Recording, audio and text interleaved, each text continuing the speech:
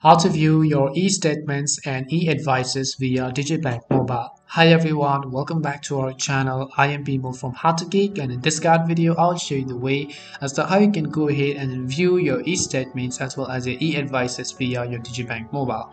But before we get started with the video, if you are new to our channel, make sure to leave a like and hit the subscribe button. Without any further ado or delay, let's get started with today's video.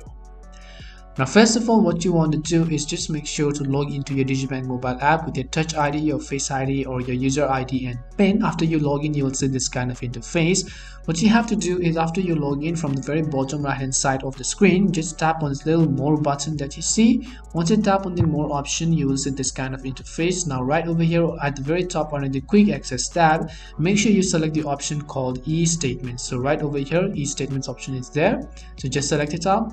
Once you select eStatements, you will see all of the statements that you've made over the months. If you want to filter them and apply them to your statements, tap on this little filter button which you see on the very top right hand side of the screen according to your own preferences. Once you've done so, tap on your eStatement to view it in the Digibank mobile application, and just like that, you'll be able to see all those detailed transactions as well. And this is simply how you can go ahead and view your e-transactions and your eStatements or eAdvices on Digibank mobile. We hope the video was really helpful, and if it did help you, then make sure to leave a like and subscribe to the channel.